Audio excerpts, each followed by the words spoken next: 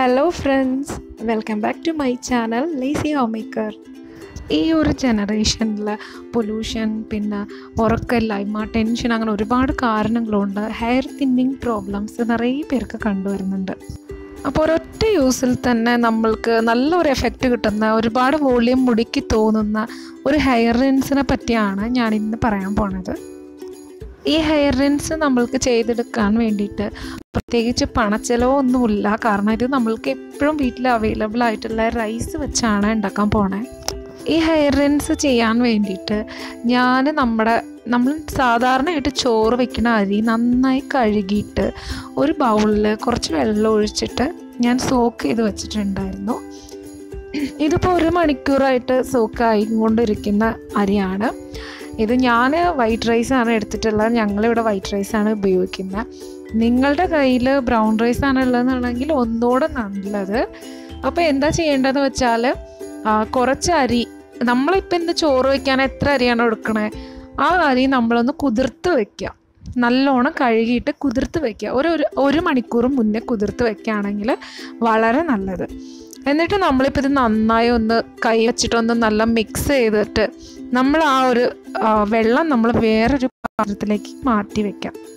അപ്പോൾ അതാണ് നമ്മൾ ഹെയർ റിൻസ് ചെയ്യാൻ വേണ്ടിയിട്ട് നമ്മൾ ഉപയോഗിക്കുന്നത്. ഇതെങ്ങനെ യൂസ് ചെയ്യേണ്ടതെന്ന് പറയാം. ഇപ്പം നമ്മൾ കുളിക്കുമ്പോൾ ഹെയർ വാഷ് ചെയ്യാനായിട്ട് ലാസ്റ്റ് റിൻസ് ഈ വെള്ളത്തിൽ ചെയ്യുക. അപ്പോൾ ഇതിൽ കുറച്ചും കൂടെ നമ്മുടെ നോർമൽ വാട്ടർ ആഡ് ചെയ്തിട്ട് നമ്മൾ കുളിച്ച് കഴിയുമ്പോൾ ലാസ്റ്റ് നമ്മൾ ഹെയർ വാഷ് ഇതിൽ ചെയ്യാം.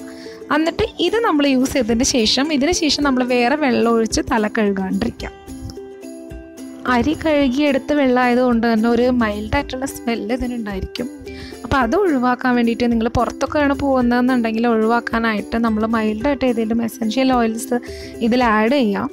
ഇനിയിപ്പോൾ അതൊന്നും കയ്യിലില്ല എന്നുണ്ടെങ്കിൽ നമ്മൾ കുളിച്ചൊക്കെ കഴിഞ്ഞ് മുടിയൊക്കെ ഉണങ്ങിയതിന് ശേഷം നമ്മൾ എന്തെങ്കിലും നോൺ സ്റ്റിക്ക് ആയിട്ടുള്ള നല്ല സ്മെല്ലുള്ള ഹെയർ ഓയിൽസ് എന്തെങ്കിലും ലൈറ്റായിട്ട് അപ്ലൈ ചെയ്ത് കൊടുക്കാം ഹെയറിൽ.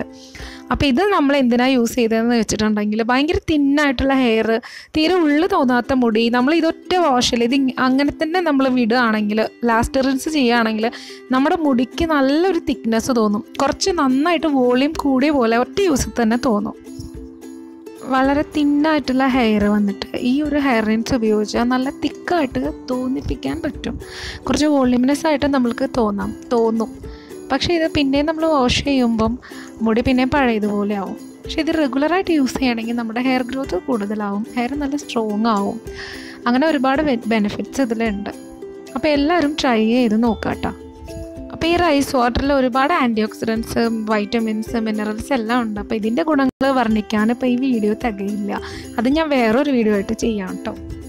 ഇത് നമ്മുടെ സ്കാൾപ്പിനൊക്കെ നല്ല തണുപ്പ് തരുന്ന കാരണം സൈനസിൻ്റെ പ്രോബ്ലം ഒക്കെ ഉള്ളവർ യൂസ് ചെയ്യുകയാണെങ്കിൽ ഒന്ന് ശ്രദ്ധിച്ചോളാം. മുടി നന്നായിട്ട് ഉണക്കാൻ ശ്രദ്ധിക്കുക കേട്ടോ. ട്രൈ ചെയ്ത് നോക്കിയിട്ട് നിങ്ങളുടെ അഭിപ്രായങ്ങൾ എനിക്ക് കമൻറ്റിൽ പറയണം. അപ്പോൾ നിങ്ങൾക്ക് എൻ്റെ ചാനൽ യൂസ്ഫുൾ ആയിട്ട് തോന്നുകയാണെങ്കിൽ ലൈക്ക് ചെയ്യുക, ഷെയർ ചെയ്യുക, സബ്സ്ക്രൈബ് ചെയ്യുക. താങ്ക്